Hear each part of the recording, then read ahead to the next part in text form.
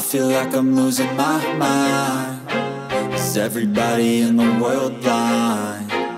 Please, Lord, give me a sign, a sign. I thank you with everything in me for getting the word out and participating and trying to help people, because I'm telling you, nobody has seen shit like this in 100 years. Welcome back to FAQ the Madness. We respectfully exercise our First Amendment right to publish interactions with government officials through the unbiased view of a camera. Let's jump into another rep. Recording. What is up, everybody? My name is Craig. I am the Madness. Haven't been live for a while, so I thought I would kind of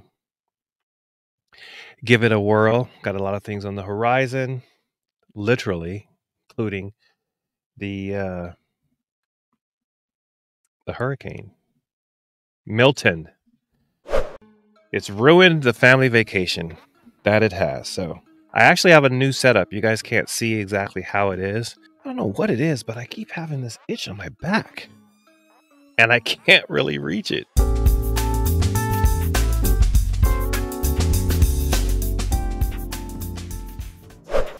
My family, my wife and I, we've been on vacation multiple times. So my grandson's birthday is in like September. We went back home. Just not really here as much as I normally am. And it seems like for multiple weeks in a row, we had something to do. Whether someone was visiting, we were visiting somebody else. I named this live what I named it. We've already dealt with, I don't know if they're pronouncing it Helene or Helen. I think it's Helene, which now is affecting Western North Carolina. I live in Eastern North Carolina. So, in fact, people were calling us, asking how we were doing. I really wasn't quite aware of the fact that there was the suffering and the damage and all that stuff that was happening in Asheville, North Carolina.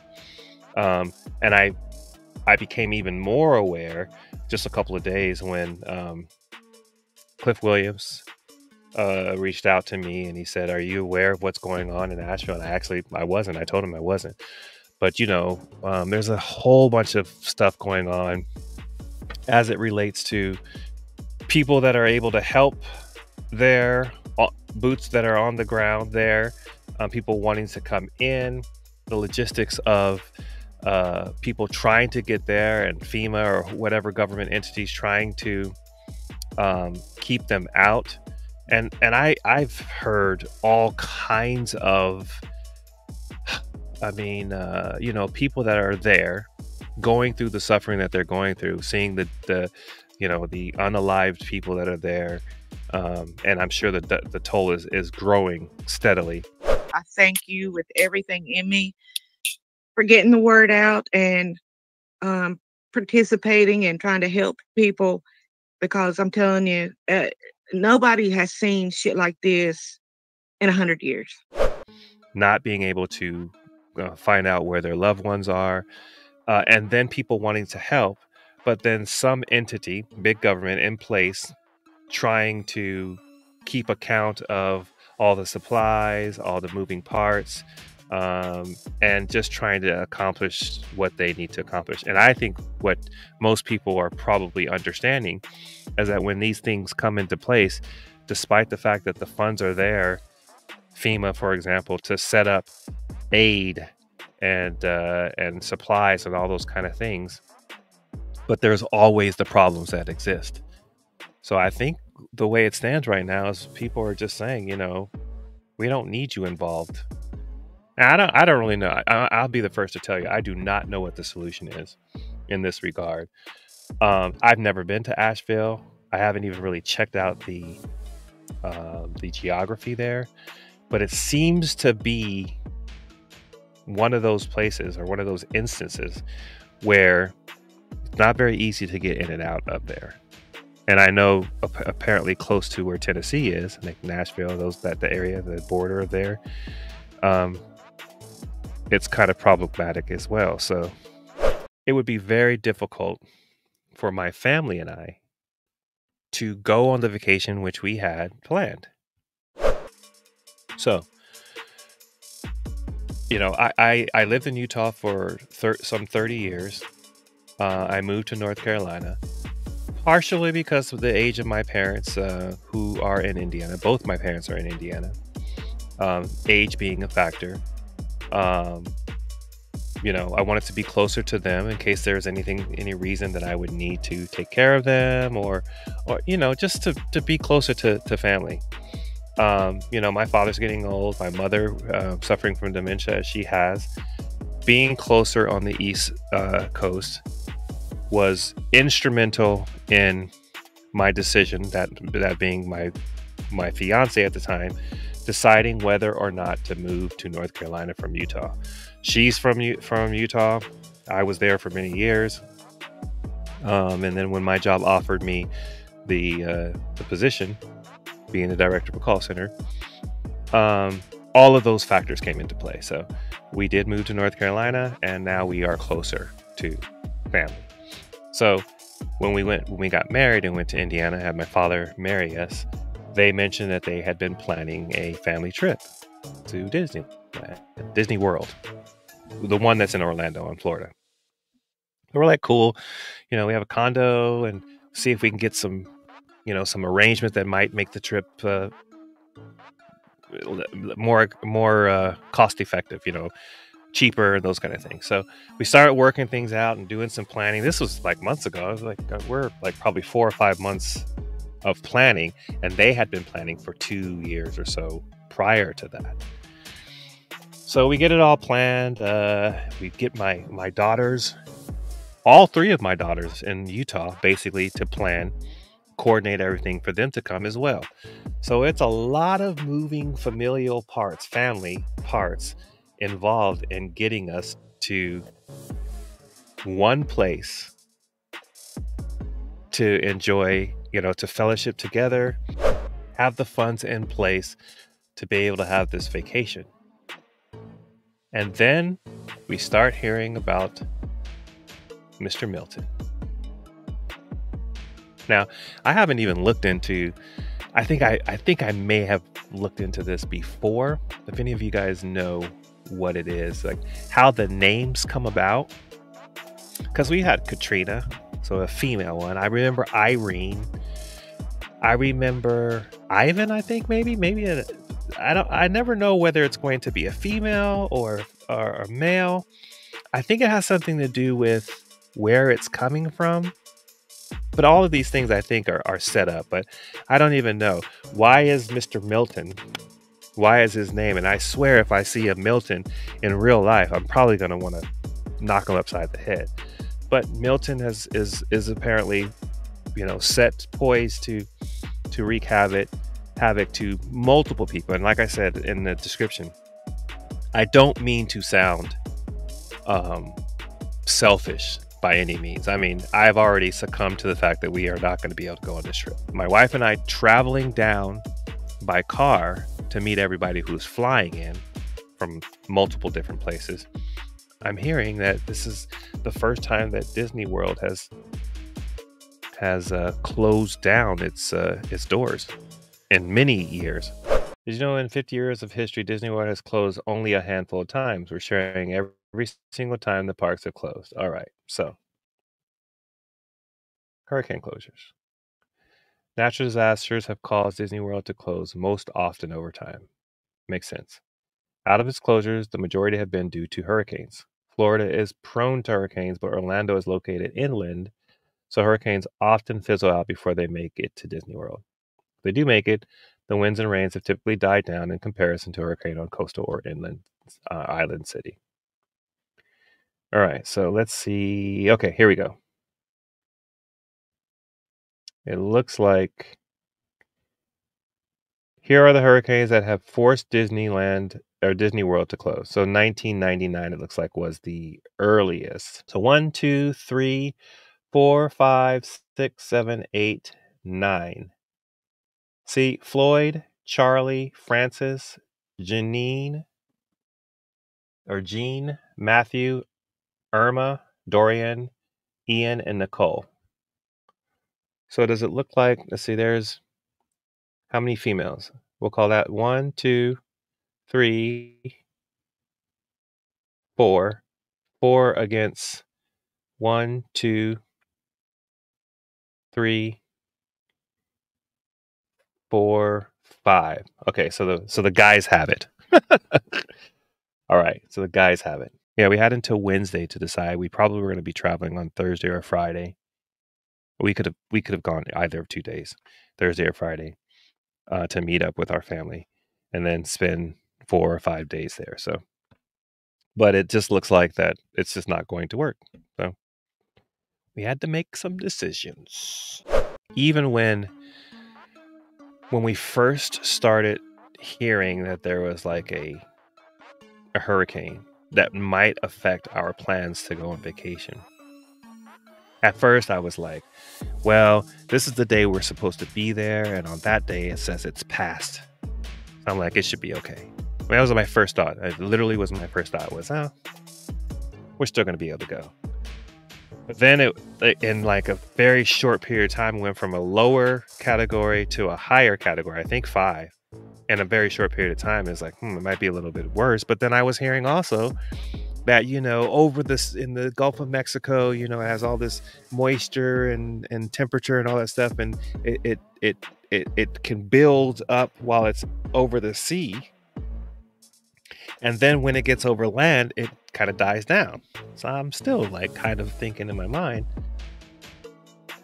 there's still hope. As optimistic as I can be about it, the reality is likely that, even my oldest daughter, who was traveling from Utah to meet us, it'd been the first time that I would see my grandson at Disneyland or Disney World, etc.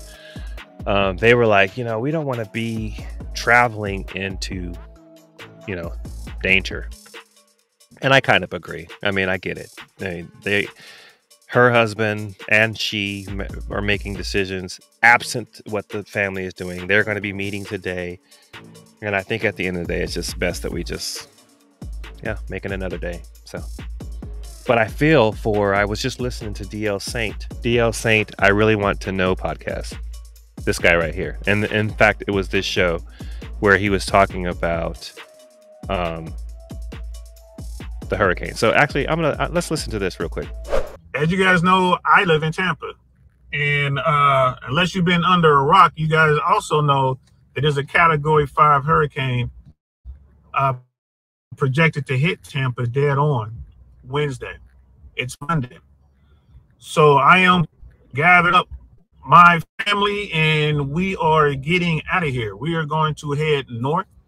I'm just kind of driving around. I'm looking at what's going on. A lot of people don't seem to be taking this serious. They're just going about their life, doing their thing. I've seen the aftermath of a Category 5 hurricane, Hurricane Andrew. I was in the Army. They sent us down for relief efforts. And I'm here to tell you that hurricanes are not to be played with. Amen. We just had a storm hit, just kind of skirt us 2 weeks ago. And a lot of flooding. The surge did a lot of damage. I just drove past a street here that has like a block and a half of people with taking their flooded out, damaged household goods and put them on the corner. We're talking sofas and beds and mattresses and stuff like that. Everything that got waterlogged is sitting on the street right now. And there's another storm coming in a couple of days. Tampa's not designed to handle a major storm coming from the Gulf. That is no joke. I'm going to tell you something. We go from North Carolina, I live in Eastern North Carolina, to Naples, which is I want to say it's like an hour and a half, maybe 2 hours away from Tampa. And every single time that we have traveled down there, we go through Tampa. It'll say like we have, I'm going to say 4 hours left. Or maybe, I want to say it's like 2 hours. Maybe a little bit more. But every time we get there, there's always a huge amount of traffic. And by the time that we are traveling through it, like it goes 3 hours, the time gets more and more and more. So imagine what's happening when we're traveling through and the traffic's like that. And then something like this happens. So he's in that area. So the last time that we went home, I'm pretty sure we diverted around somehow, probably going west a little bit and then traveled up to North Carolina. But we made it so that we didn't go through Tampa. Yeah. So, I mean, and this cat right here, I mean, he seems like he's one of those guys, he's talked about being in the Army.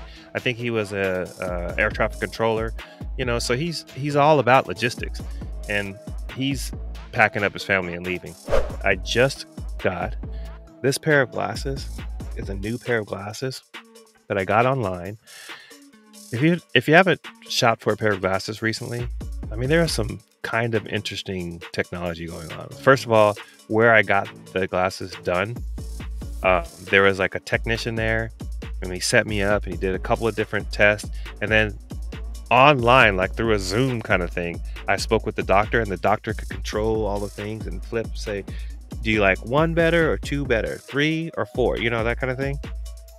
The reason why I mention it is because although she says that it gets me to 2020, I'm still not quite used to this progressiveness on these particular glasses, and so sometimes I'm looking and it's still blurry, and I'm not quite used to them. So if I look like I'm doing this, it's because my ass can't see.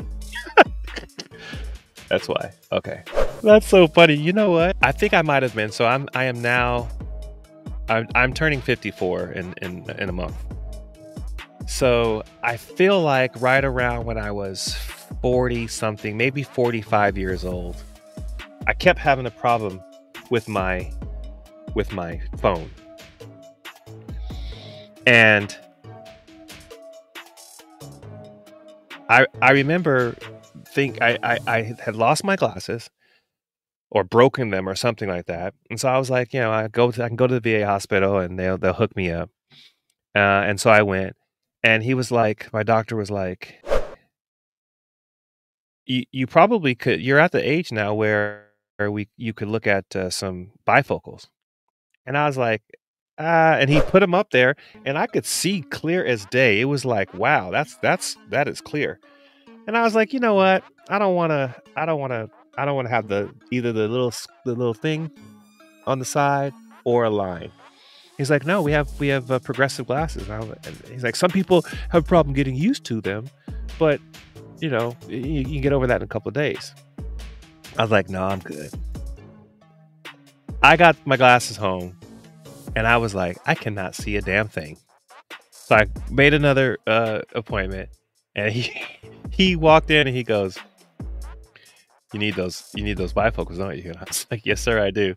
So he set me up, and man, I loved my progressive glasses. I mean, like the ones that I have, not these ones, but the other ones that you've seen me wear. I love those glasses, and I totally got used to them. The problem that those particular glasses with is that on the bottom have these ones have like a metal portion that holds the glass in, but my other ones, they have just like a piece of rubbery floss that holds it in, and sometimes it'll pop out and I have to keep messing with it. Anyway, so that's one reason why I went and got new glasses. But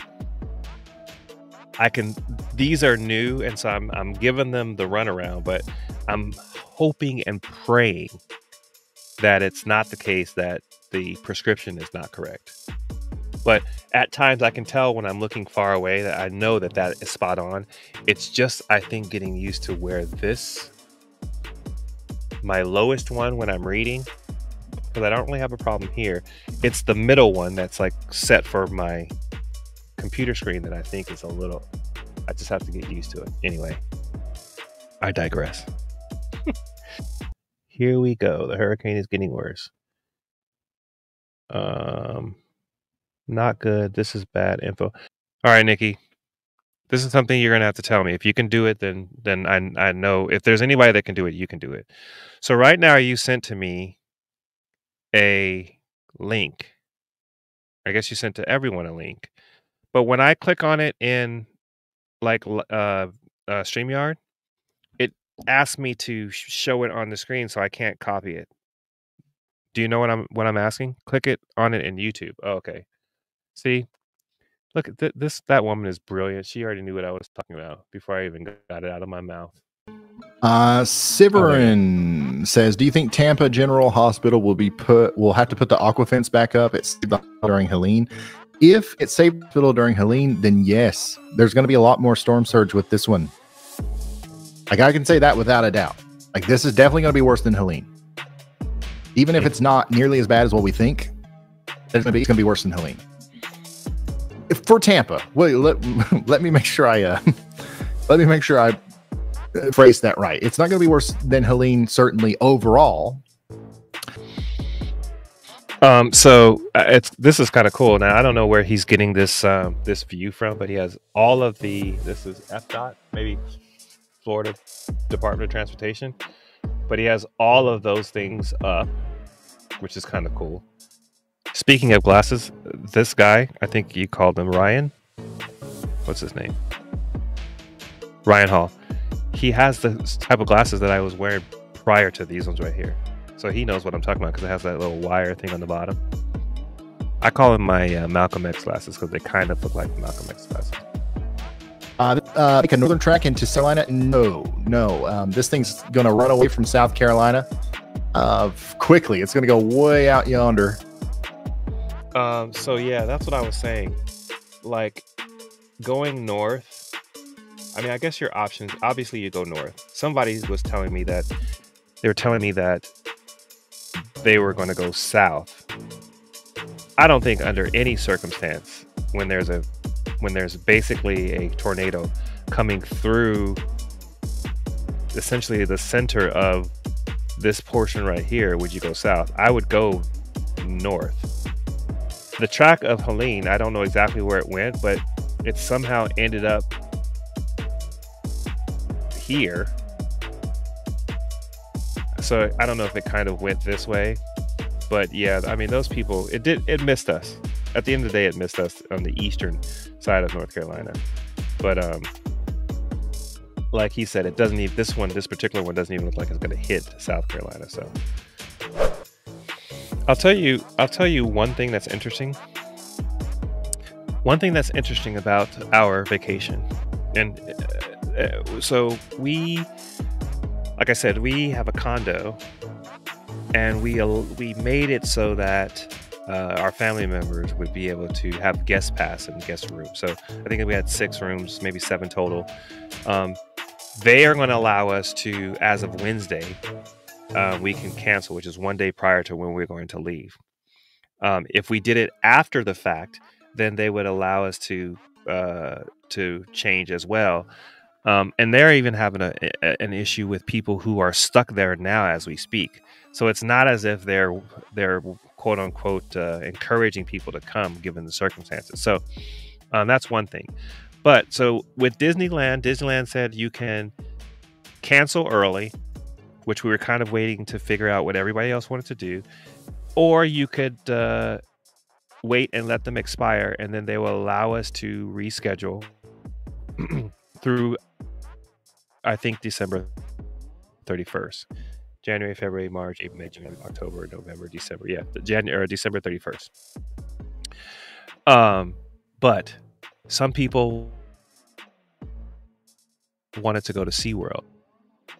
Now,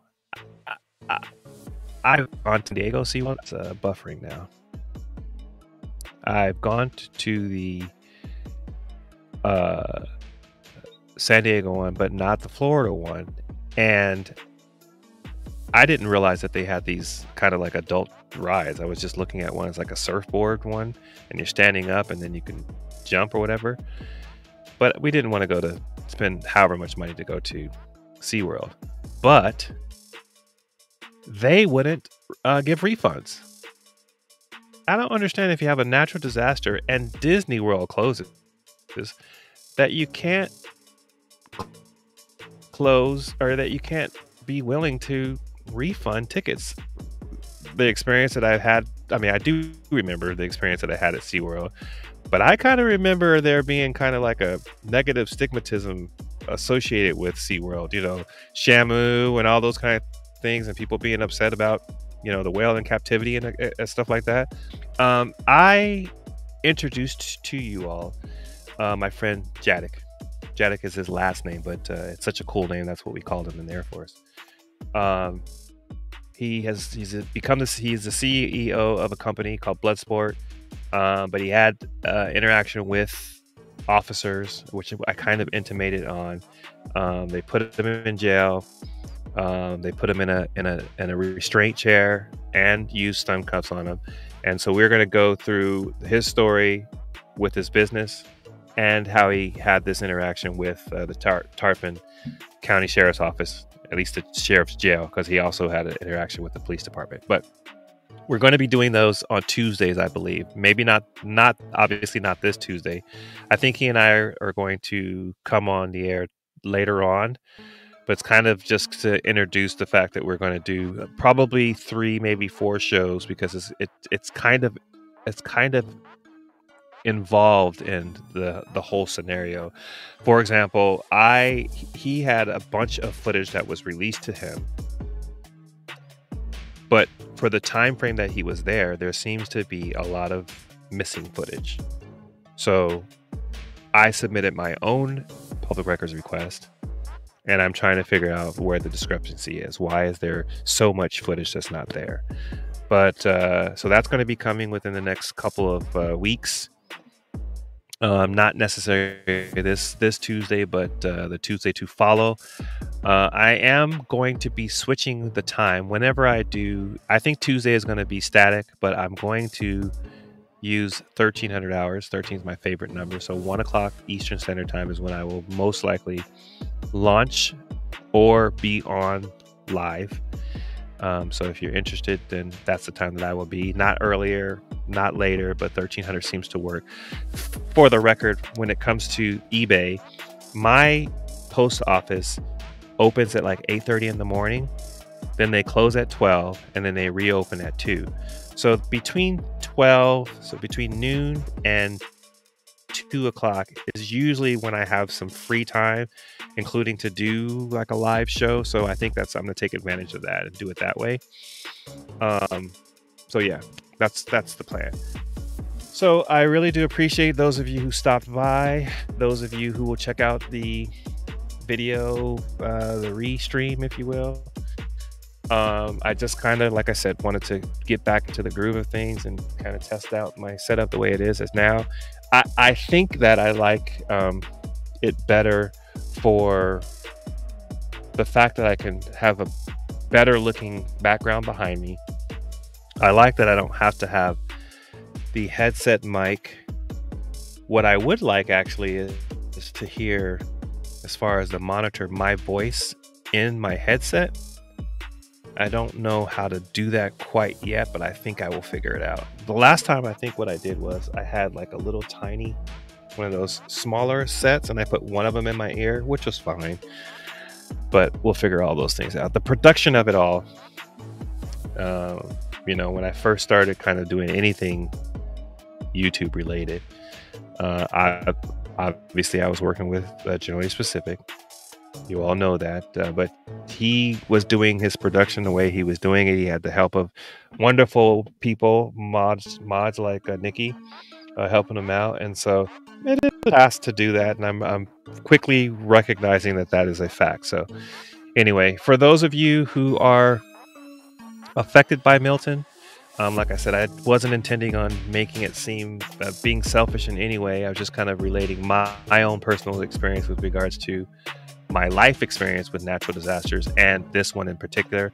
It obviously is changing people's plans, and sometimes those type of plans take years to develop, which to me lends credence to the way that I kind of do things. I said I'm an eternal optimist, and I like to be as flexible as I possibly can in any situation.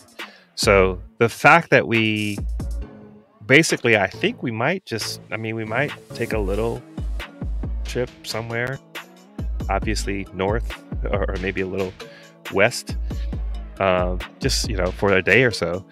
But we were planning on taking some time off, so we might as well just kind of use the time to kind of get some UT time, as my wife likes to call it. So we may have some quality time in the books. So I appreciate you guys stopping by. I appreciate the support that you give me. If you haven't already, please consider subscribing. Certainly give us a like. It's the easiest way for you to let us know how we're doing. If you want to reach out to me directly, you can. My email is faqthemadness@gmail.com.